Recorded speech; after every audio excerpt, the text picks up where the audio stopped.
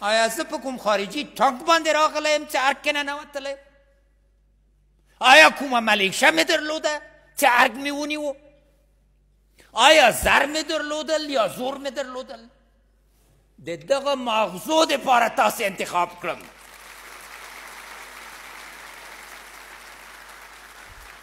یو ځوان راته ویلي ویل تو خومره که ځان ده مګر ماغزه د وطن په خدمت کې دي.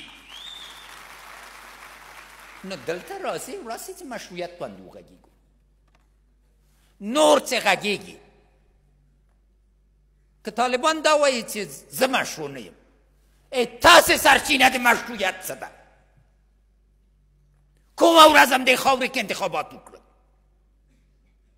کومه ورځ د ولس ارادې ته غوږ ونیو؟ که وایئ چې سرچینه د مشروعیت هم شریعت ده، د اندونیزیا علما، د افغانستان علما، د عربستان علما په یو ځای به یې درته ویلې چې انتحار انفجار ځای نه لري. کومه ده د مشروعیت سرچینه؟ راسئ دې ولس ته ووایئ چې غیر له دې نه چې انتحار انفجار کوئ. کومه ده سرچینه؟ موږ هم منو.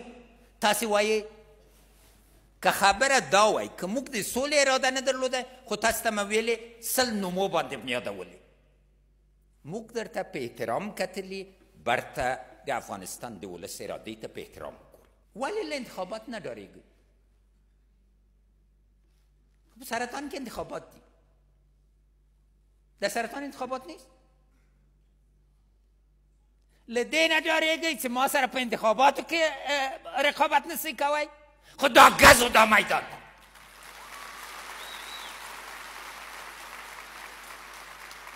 راست